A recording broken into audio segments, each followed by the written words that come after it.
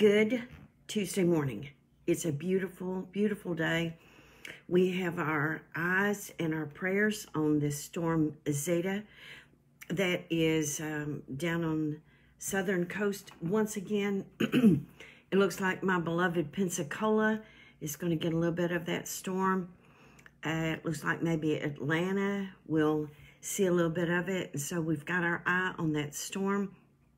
But the good news is God has his eye on that storm.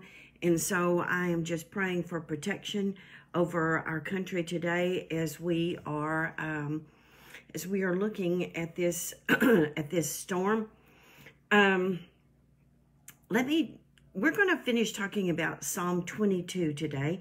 So turn there in your Bible, and I'm going to tell you something that I don't often do, but I have my NIV Bible here, and then I also have Steve's New King James, and I have one of Steve's King James, because there is a particular section in here that is really incredible, and I don't think the NIV does it full justice. So we're going to be looking at that today. I am sitting in a different spot because one of my neighbors is working on a project and I cannot figure out what they're doing, but there's a generator noise here in the neighborhood. It's really loud down on that end of my house. And so, so I'm here at my kitchen table today. You can see my back porch out there behind me. Yesterday, I had the privilege of going to Furlough Cheesecake with, I think there were 12 of us there, 10 or 12 of us there, and we had the best time. It was so nice. We kind of set up a buffet of cheesecake down the middle of the table, and everybody was sharing, and we safely sharing, and we had the best time. We want to do that again really soon. For those of you who weren't able to go with us yesterday, we missed you, but Sally, I just want you to know that evidently everybody was thinking about you, and so, girl, I think you're gonna get some of that cheesecake. Yeah, Vicky said it's Victoria said it's good. It is. Isn't that pretty? Isn't it pretty outside today?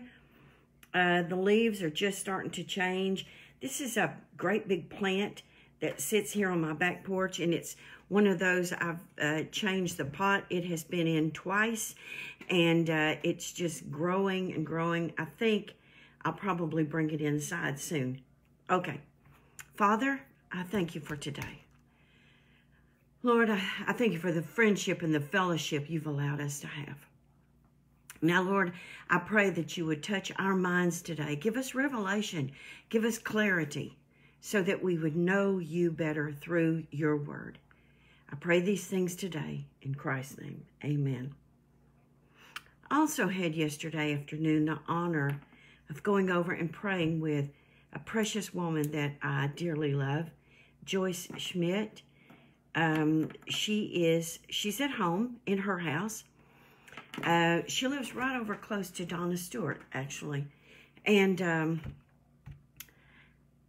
Joyce needs our prayers. She knew who I was, and I just stood and talked to her for a while and prayed with her for a while. And I had the privilege of meeting her sisters. There were 3 sisters there yesterday, and Joyce, and she's the oldest sister, and watching how they loved on their sister and how precious they were for me, it was very touching, very touching. So keep Joyce in your prayers. I'll be going back and visiting her again soon. And just keep Joyce Schmidt in your prayers. She is not a member of our church because she is very happy in the church that she belongs to and has belonged to for a long time. And but she's been a part of our Bible study for years and years and years. And so really love her. Somebody said, somebody said, what were the lines like yesterday? Yes, I went and voted. Hey, Wanda. Good to see you this morning. I went and voted yesterday. Steve and I went and voted yesterday. And we went out to Accokeek to the volunteer fire department. And there was a line, but it moved very quickly. I heard that Bach Road was super abundantly busy yesterday. But out at Akakeek Volunteer Fire Department, there was a long line, but a lot of that was because we were, distance apart from each other, but it moved very quickly.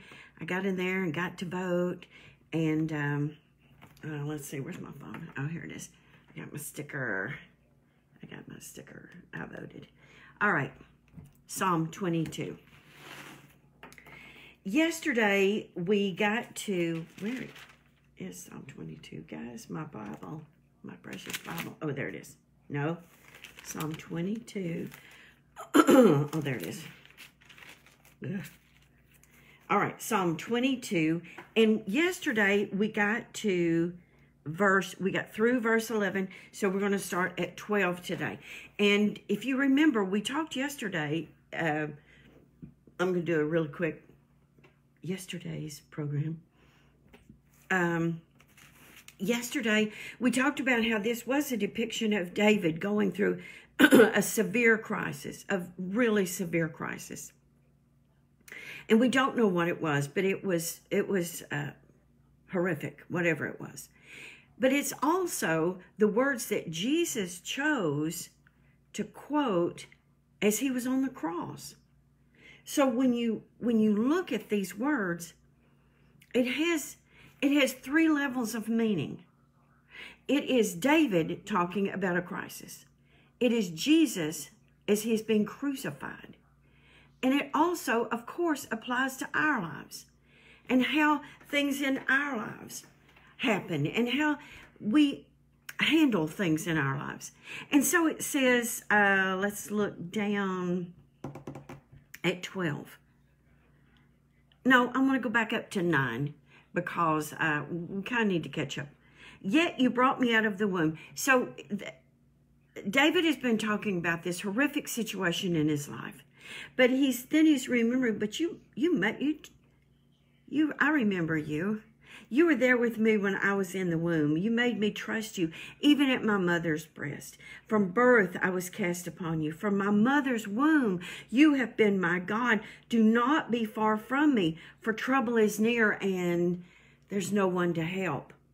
Many bulls surround me. Strong bulls of Bashan encircle me. This indicates brutal strength. Just brutal strength. Not somebody just coming out at us, with like, I'm really coming after you with this ribbon. But no, it's David saying, and Jesus saying, many bulls have surrounded me and they're longing to tear me apart. So these are strong people. These are powerful people. These are physically strong, but also authority strong people. Roaring lions tearing their prey, opening their mouths wide against me.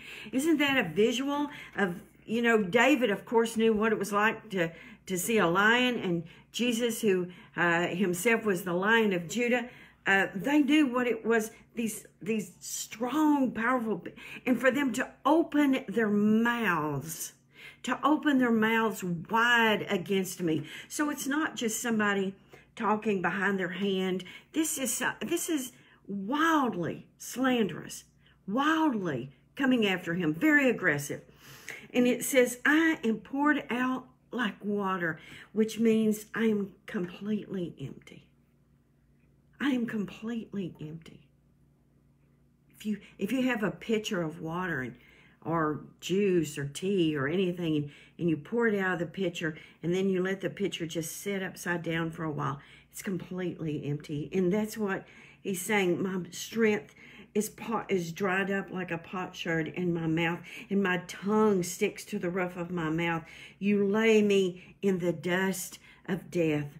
He's so thirsty. He's in such a terrible physical situation. He's such in a spiritual, mental, everything about him is just drained, so that he feels, when you are dehydrated. Steve's grandmother and his mother got severely dehydrated you know, a couple of times in their lives. And in Mildred's case, this is making me so thirsty.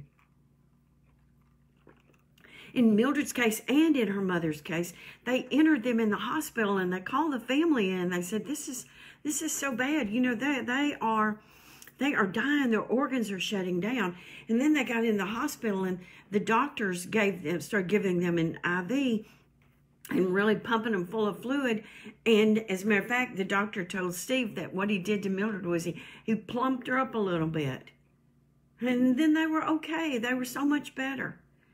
When we are spiritually dehydrated, when we are emotionally dehydrated, when we are out of our mind with thirst, and yet we don't go to the source where we need to be hydrated. He says, I'm just so thirsty that I have become like the dust of death, which is a reference to Genesis 3:19. Dogs have surrounded me. Just dogs. This could have been talking about actual dogs waiting for David or Jesus to die, but it's probably talking about these men who are just dogs. It says, a band of evil men has encircled me. They have pierced my hands and my feet. Now, maybe David really was, maybe he really did have his body pierced for some reason. Maybe they've stabbed him. Or maybe he is just purely being prophetic here, talking about Jesus having his hands and his feet pierced. It says they cast, oh, I can count all my bones. Now, let me just tell you something about that. I've always thought that meant, you know, when somebody is super, super thin and they say, man, you can just count their bones. This means bones not broken. It's like Jesus would be doing an inventory. Okay, my arms are not broken. That is also prophetic out of Isaiah that said he would not have broken bones. They divide my garments among them and cast lots for my clothing. Here again, it's referring to both of these men. We know that the people took the garments that Jesus had been wearing and they were gambling for them. They were betting for them. They were purchasing them. And then it's also probably happened in David's life where people were taking his clothes and literally stealing his clothes and taking them and casting lots for them and dividing them. Then this is where the NIV leaves out a line.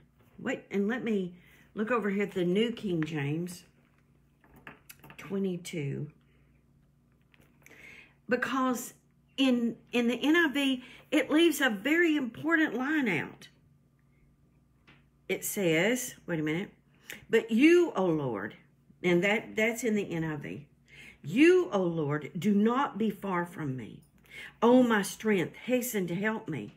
Deliver me from the sword, my precious life from the power of the dog. Save me from the lion's mouth and from the horns of the wild oxen. And so this, it does say that in the NIV, but look how it says, here's what he's asking for. This is Jesus saying to God, but it's also David saying to God, but you, O Lord, do not be far from me. Oh, strengthen, be my strength, hasten to help me. Deliver me from the sword, my precious life, save me, deliver me. Be not far from me. Come quickly to help me, rescue me. But then look at the line that the NIV leaves out, and I don't know why. It says, you have answered me. 21b says, you have answered me.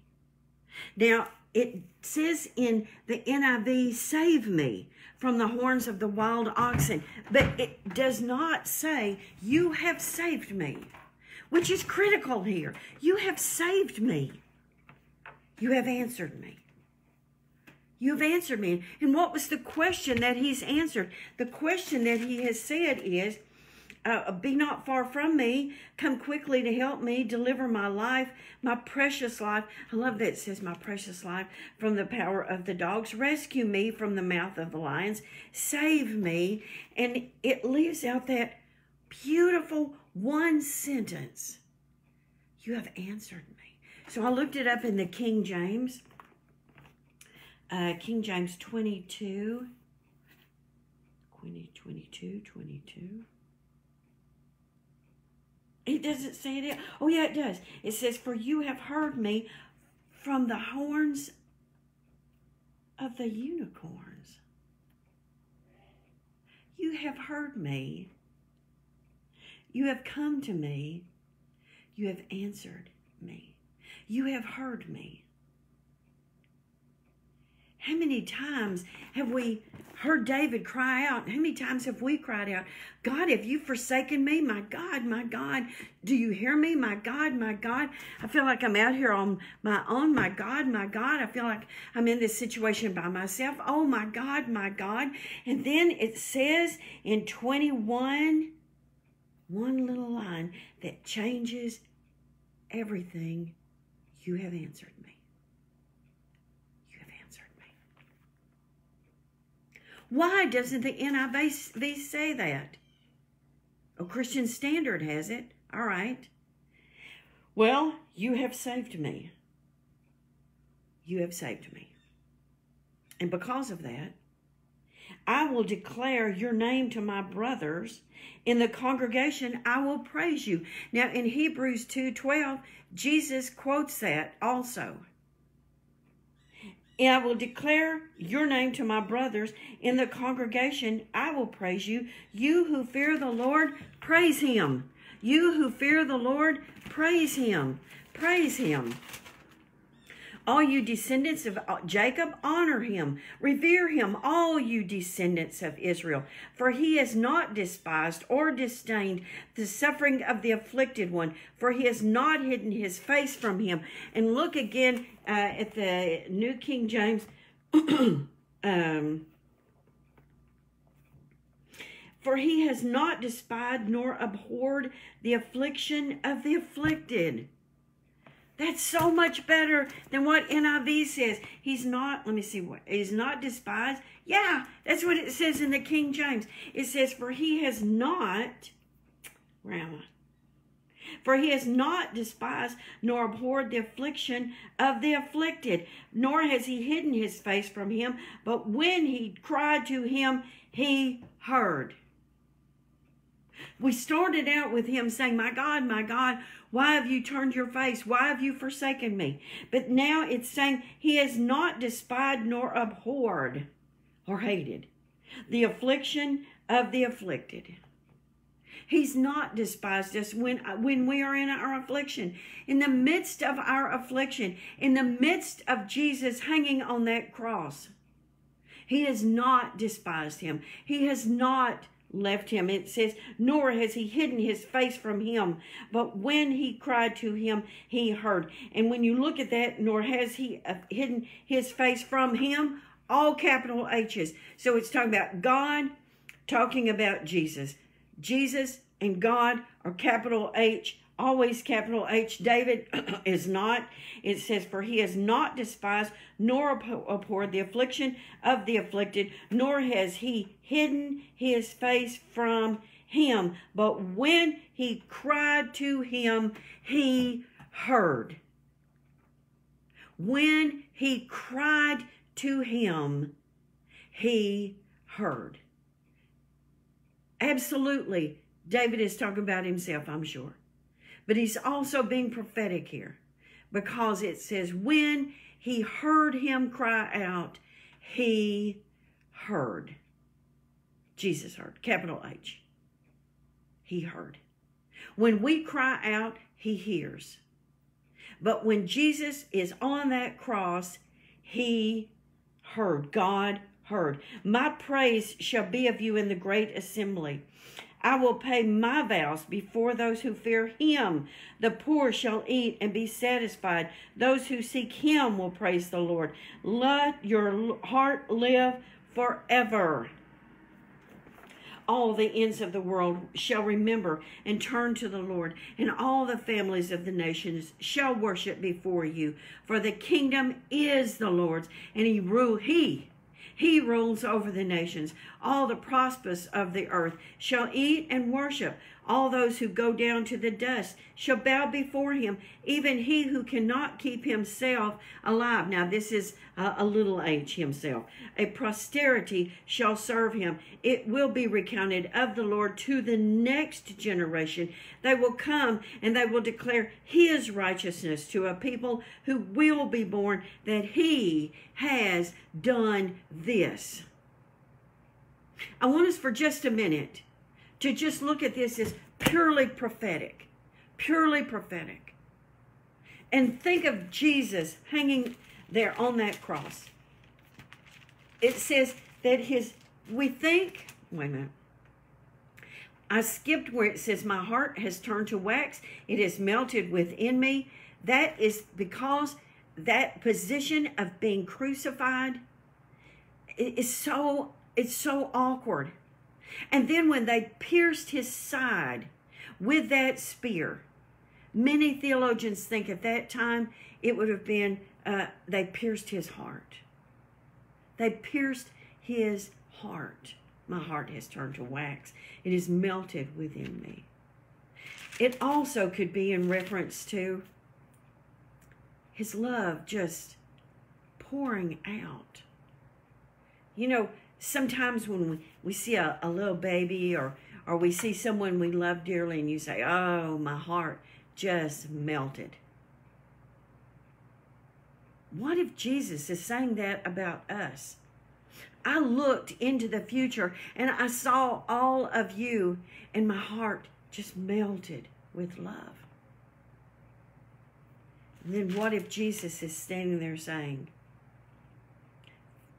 before those who fear you, will I fulfill my vows? When Jesus went to the cross that day, He fulfilled His vows. He fulfilled His vows, His promise.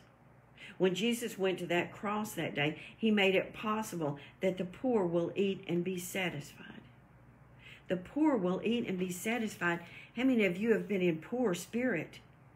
How many of you have just been longing to be satisfied? He says, because I am fulfilling my vows.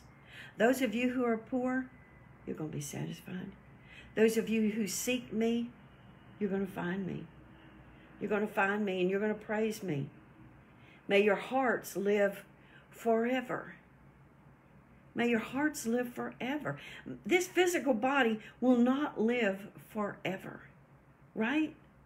This physical body will not live forever. Yesterday when I went to see my sweet friend Joyce, and I was standing there next to her, and her body has become very frail. But she knew me, and she was praising God, and she responded as soon as I started praying. Her whole demeanor changed. You see, her heart will live forever because she's going to live in eternity with Jesus Christ. And yes, she is going through a crisis right now, but I cannot imagine Joyce Schmidt ever saying, God, you've forsaken me. No, she knows you have answered my prayer. You have answered me. I am your child. This is what she's lived her whole life for, to be able to get ready to enter into His presence, into His kingdom. You have answered me. You've heard me. And therefore, I'm going to cry out. It says, posterity will serve Him, so generations will serve Him. Future generations will be told about the Lord. David's not talking about himself now. He's talking about God. He's talking about Jesus Christ. Future generations will know about Him. So this was way back over 2,000 years ago is when Jesus was crucified. and years and generations before that is when David wrote this. But when David wrote this, he knew this doesn't stop with me talking about Jesus. This doesn't stop when Jesus dies on the cross. Generations and generations and generations will know him. They will talk about him. They will trust him. They will believe in him. Sometime in the far distant future, Dion Getz will know Jesus Christ. And her daughter Jana will know Jesus Christ. And her grandson Joey will know Jesus Christ. He's saying future generations. This is for a people not yet born. For a people not yet born. People who haven't even been thought of yet.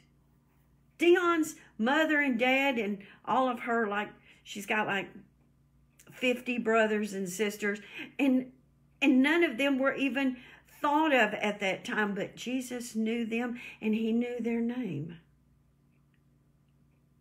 He knew their name. He knew their lives. He knew their future. He knew their history.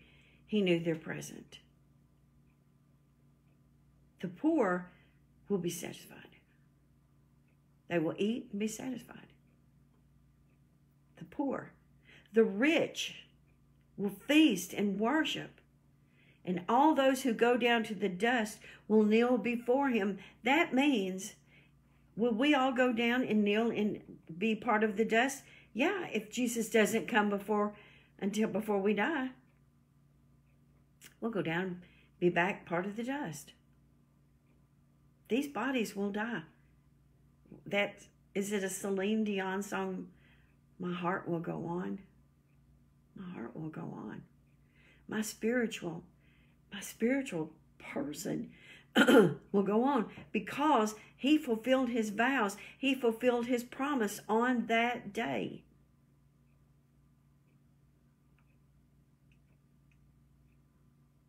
It's funny that I mentioned Dion because she says, I'm at Walter Reed with my sister. I'm at Walter Reed with my sister.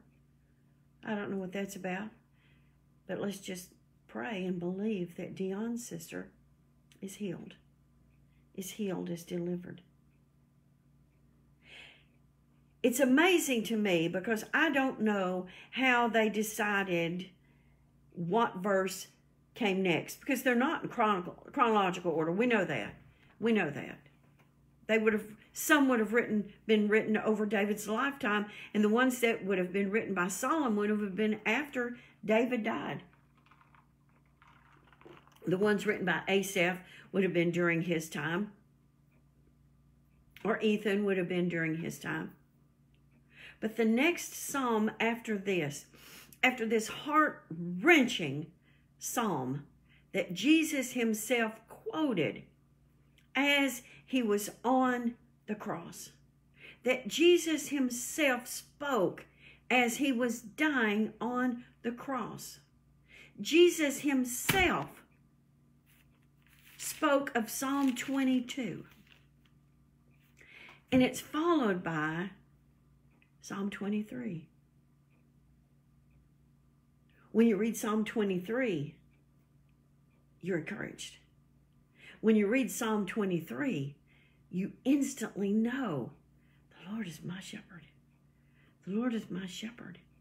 Again, I don't know how they decided. I should find that out, but I don't know how they decided, okay, we're going to put Psalm 21, and then which is a victory prayer, but then it's Psalm 22, which is sung to the tune of the doe of the morning. It's just such a heart-wrenching psalm. But then you go into Psalm 23, the 23rd Psalm. The 23rd Psalm, which everybody reads when they're worried or they're upset. Because Psalm 23 says, surely, surely, but it's like surely, for sure, without a doubt. Goodness and mercy are going to follow me all the days of my life, and I'm going to dwell in the house of the Lord Isn't that amazing? That Psalm 22, which I have kind of put off speaking over because it's such a cry. It's such a cry that it's difficult for me to even read this or even study this without being teary-eyed, knowing what Christ was going through as he was calling this out. As he was calling this out. As he's being pierced, as he's being the spear going into his side, as he's so thirsty, as there's blood all over him because he's been beaten so badly. It says he didn't even look like a man anymore.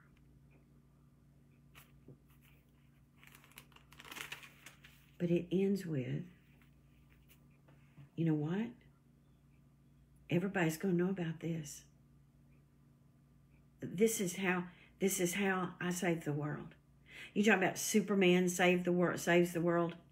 This is when Jesus saved the world. Literally saved the world. Because up until this point, it was up to us to offer up sacrifices.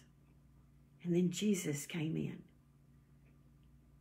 and absolutely gave his life so that we could be saved, so that we could be healed, so that we could be delivered.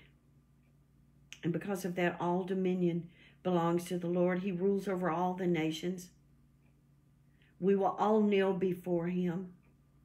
Those who cannot keep themselves alive. I like that one. Even those who cannot keep themselves alive. Posterity will serve him. Future generations will serve him and will be told about the Lord. They will proclaim his goodness to a people yet unborn. For he has done it. He has done it. So there's two powerful sentences in there that I think I'm just going to repeat. One is, which is not in my, or it wasn't until I wrote it in there. It says, you have answered me. I've cried out and you've answered me. And the other one is, he has done it. He has done it. Is that what the New King James says? Yep. For he has done this. The New King James says, for he has done this. And this is in italics. And in the King James, it says that he hath done this. He's done it. He's done it.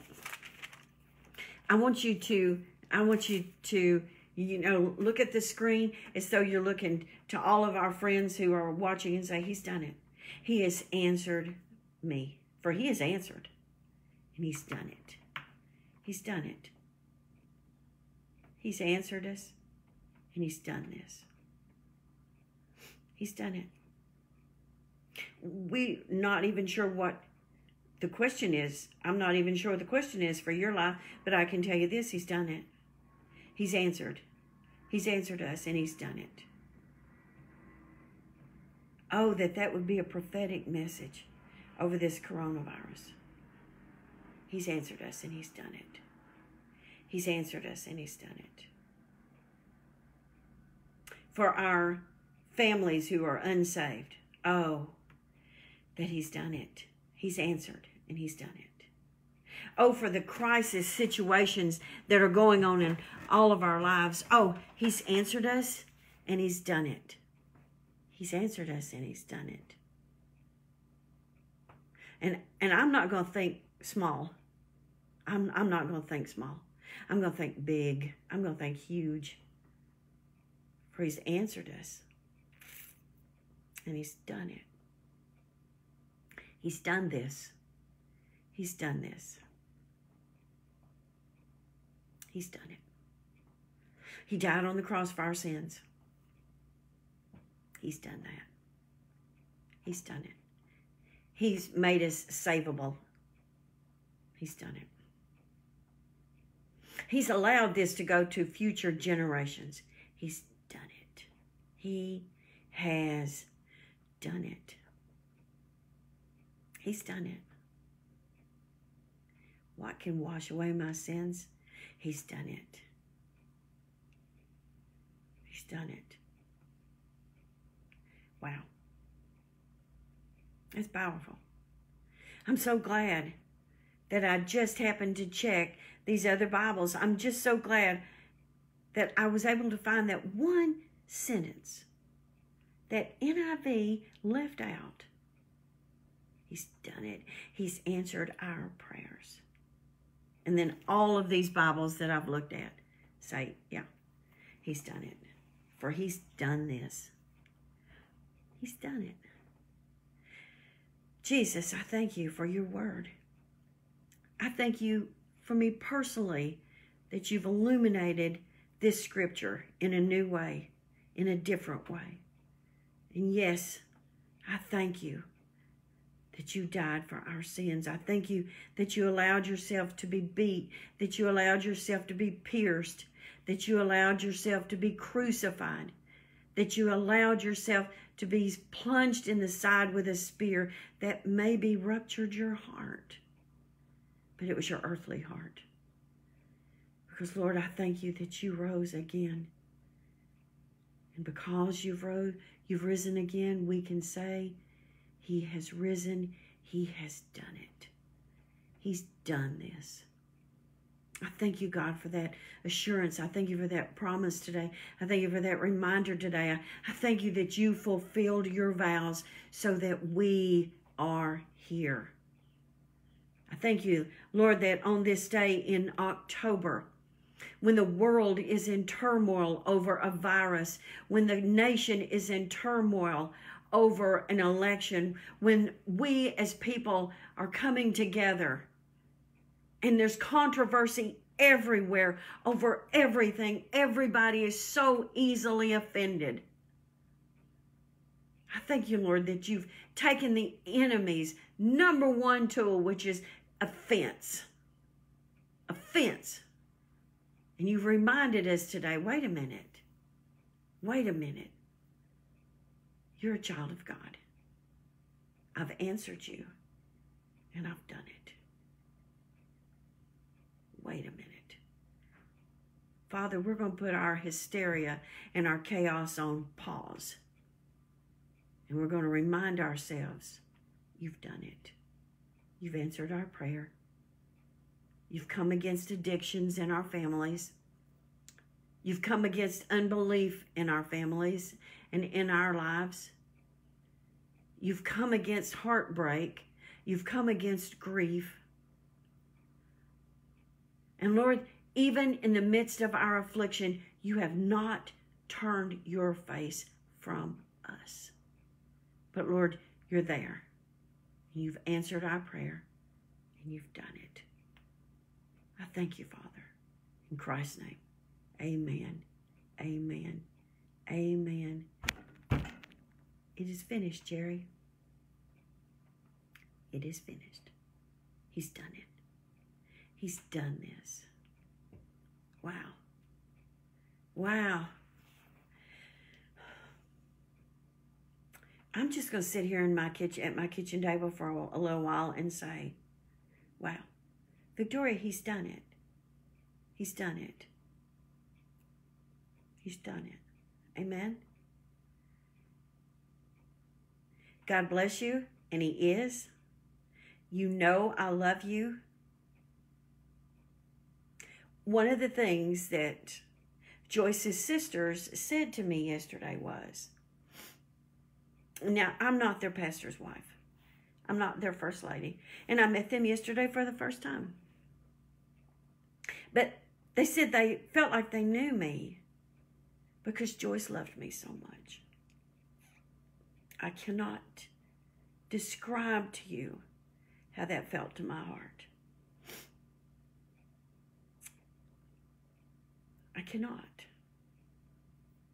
The fact that you and I love each other through just this time of Bible study, the fact that Pamela Knight and Sally Mauser are good friends, that they are prayer partners with one another, and they've never seen each other.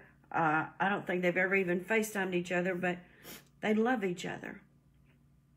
And they're very protective of each other. I love it. I love that God has done this in our lives. I love you so much. I'm praying for you. I'm believing with you. I've just had you on my mind and on my heart. But more than that, think about when Jesus was being crucified. You were on his mind and you were in his heart. I love you so much. Tomorrow is Wednesday. I will see you tomorrow morning at 10 o'clock. God bless you. Please remember to pray for Joy Schmidt and for her sisters. God bless you.